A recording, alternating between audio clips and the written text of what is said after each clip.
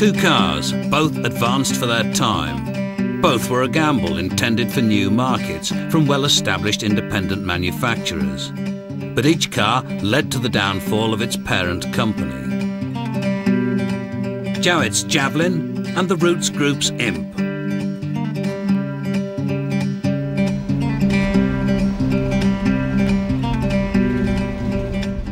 (1952) Super Snipe Mark III. Bought it in 1956. If I'd been married then, I probably wouldn't have had it. John Easton bought his Super Snipe from a Lord Mayor for £650. Roots took over the Humber and Hillman car companies in the 20s and started building the Super Snipe in the 30s.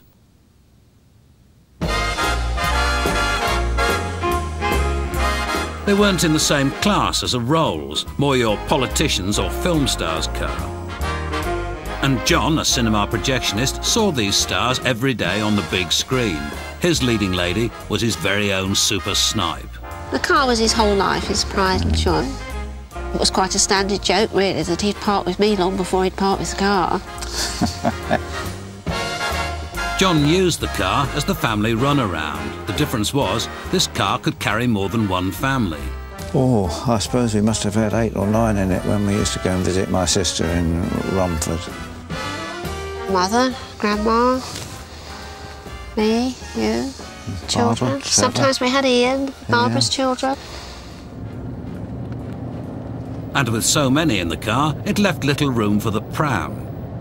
John much preferred to take all the wheels off of the pram and put it all back together again when we arrived anywhere, rather than get rid of this car and have a sensible car. Well, I thought we wouldn't have a pram forever, would we? But once the car had gone, it had gone.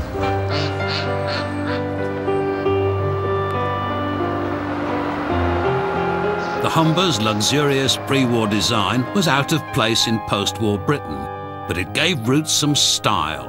I'll open the bonnet.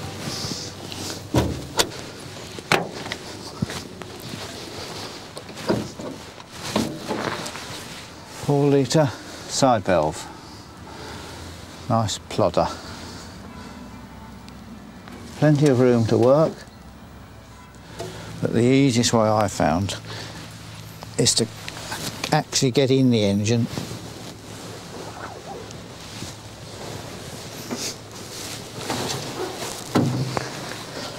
and then you can work on the rear, which is very handy when it's raining.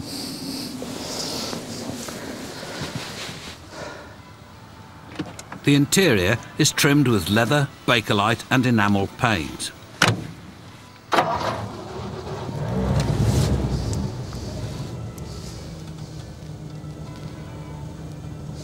That slight noise there is the heater.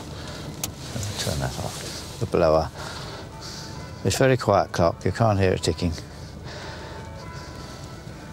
The wipers, you can either have one or two. But sitting here, you don't really need that one. Beautiful. Real wood, not plastic. Today, they couldn't afford to build it like this, with all nuts and bolts. I think it's remarkable, really.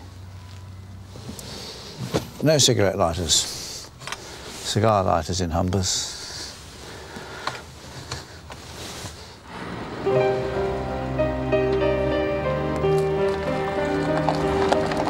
But cigar-smoking Humber buyers were getting harder to find. It was expensive to build, a reliable, if dated, throwback to a lost era. Roots' basic Hillman cars were badged as Humber or Sunbeam. This way, a range of family cars could be assembled more cheaply.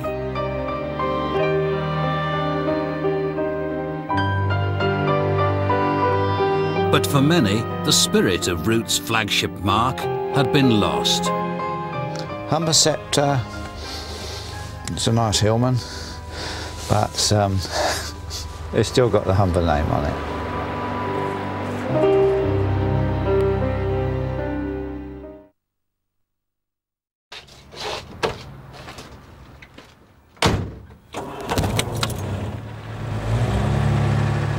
capture the growing market for sporty family cars, Rootes launched the Sunbeam Rapier in 1955.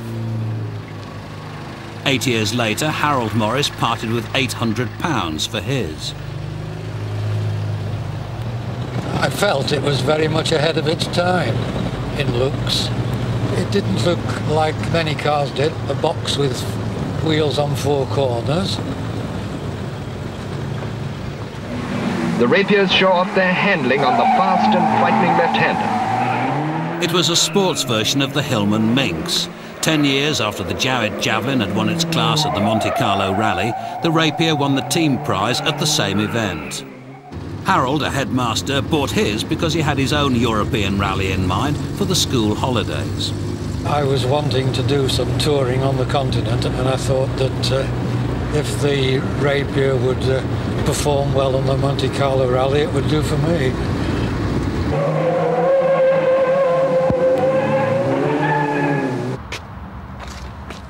It's quite a normal four-cylinder engine, 1592cc. It's got twin Stromberg carbs, which give it quite good acceleration and speed. That's supposedly the heating system, but it never was very efficient. It was quite a cold car in the winter. I like these two side grills. They were, of course, ventilators, and it's possible to shut them from the inside if necessary. Another feature I liked about it was the fact that both windows wind down and give it a, well, I think, a very sporting look. And it's ideal, that is, for touring in warm weather. Another attractive feature, I think, is the walnut dashboard. This is the speedometer, of course, with the mileage on it, except that you have to add 100,000 onto that. This is the demister, which again, well, we won't say anything about that. Harold, his wife Biddy and daughter Jo drove to Yugoslavia in the Rapier 4 years running. Just getting to Dover took most of the first day. We left home at 3 a.m. It was a fine morning. We joined the M1 at Daventry, and we kept up a steady 65 to 70 miles an hour. And we were at Marble Arch just after 7 a.m. I know Biddy was not too keen on setting off in the middle of the night. I can't say I've enjoyed leaving home, you see, and in the early hours of the morning it was always worse, but it was always one of these sort of times that Harold chose that we must go, you see, so of course we all did as we were told.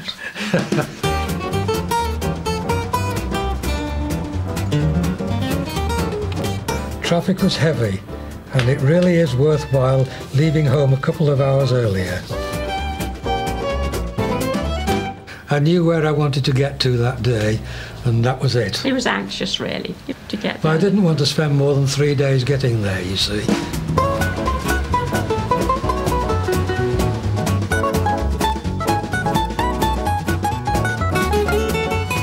And we went to Sarajevo in Herd, and we were surrounded by crowds of children as soon as we got there, looking at the car and looking at us and looking at our daughter and saying, "What an excellent car you have." What an excellent daughter you have. Yeah. I think it was the one phrase they'd learned. Yeah. It was quite an adventure, really.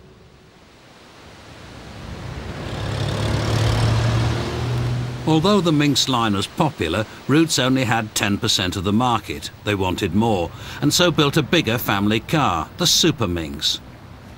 For Dave Stanton, it was the start of an ongoing love affair.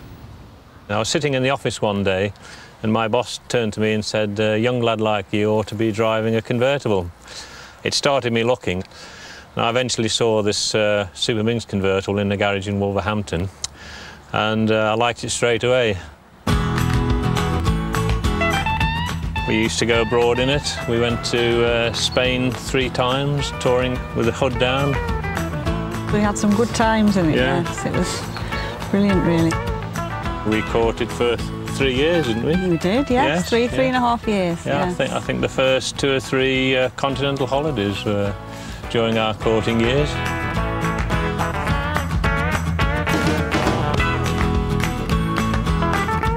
We used to borrow a tent off the same boss that advised me to buy a convertible in the first place, and we used to be able to get it up in an hour and a meal on all within an hour. I was a hairdresser at the time, so that was when all the bouffant hairdos were around and the flick-ups. And you used to wear all your headscarves as well, didn't you? Yes, yes. Used to have a pile of headscarves matching what I was wearing. This is one of them, and just got to imagine the pin curls and the flick-ups all around the edge, but that's it, and then we were away then. With so many memories linked to the car, Dave couldn't bring himself to sell it. This is the original Hillman Super Minx Convertible. I drove it for about 10 years and then put it in store here, and it's been here now for 23 years.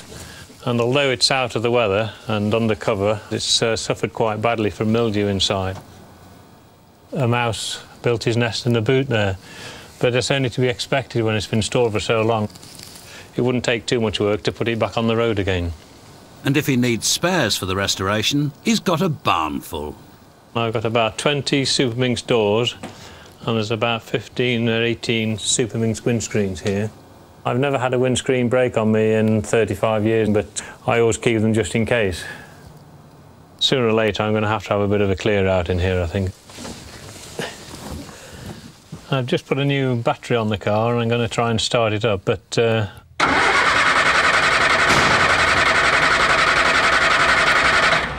no, I don't think we're going to get any luck. I'll give it another try.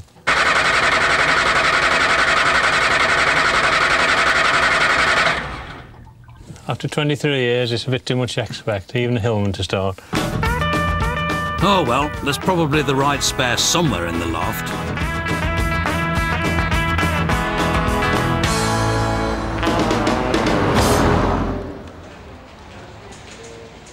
But routes were dependent on the badge-engineered Hillmans and the ageing Super Snipe range that had been first thought of in the 30s. Like Jowett, they tried something new. Tim Fry and his colleague thought they had the answer.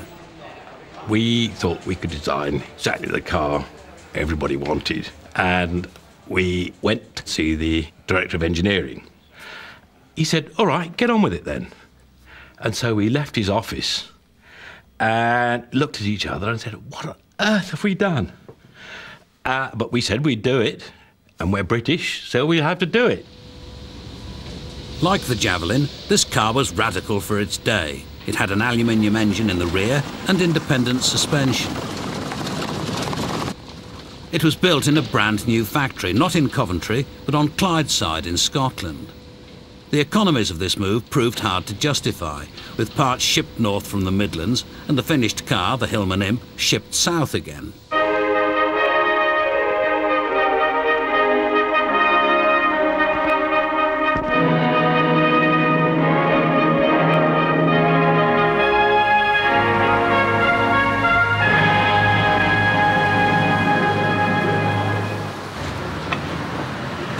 Hello there. I'm going to give you the money after, he That's said. it, my duck phone. Yeah, thank you.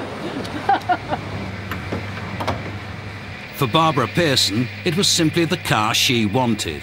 After her first in 1968, she replaced it with her current Imp in 1973.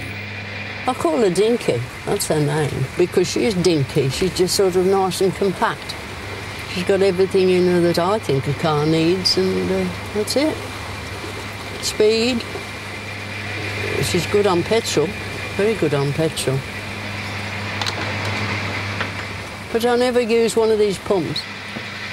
I wouldn't know how to use it. A man tried to show me once. I said, oh, don't bother. I said, oh, life's too difficult for that, and I'll go somewhere else, and I did.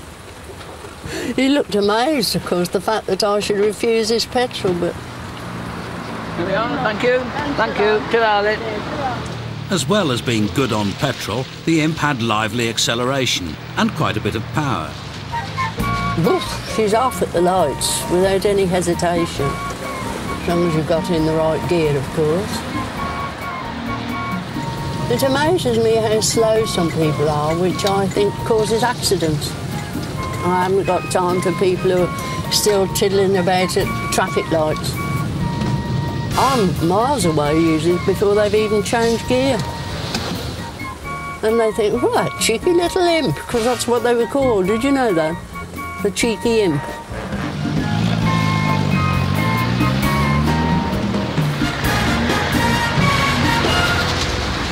Being built on Clydeside, the cheeky imp was isolated from the rest of the route's factories in Coventry. Despite a pioneering design, imp production remained difficult and expensive. Just as Jowett's decision to build in Bradford destroyed the Javelin, so Rootes' move to Scotland sealed the fate of their imp, and eventually of the whole company. I think it's a shame they ever stopped making them. I really am. But they did, and that's it.